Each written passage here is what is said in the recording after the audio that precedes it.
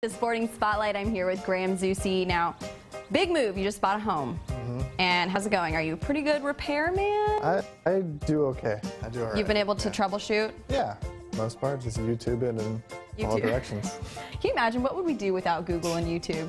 We'd all be like, oh, I guess call the plumber. Pretty much. But speaking of home life, you have a beautiful little dog. I do. Tell us about it. Bachi, she just turned 5 this year. She's loving the backyard, of course. And, more space. A lot more space. And yeah.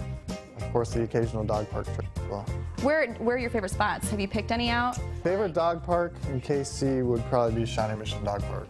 It's just massive. They've got a lake out there as well, so you can let the dog swim a bit. Yeah, I've been there once now. I took my dog as well. It's a pretty nice setup. And you adopted Bachi at the same time that Matt adopted his dog, right? How did that?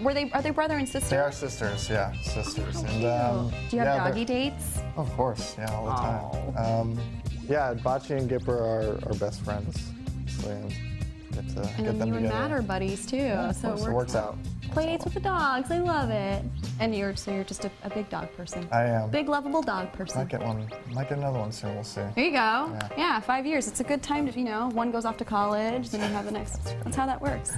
All right, thanks a lot, Graham. No problem. And hey, don't forget, we are on here every Monday morning, 7 a.m. Sporting Spotlight.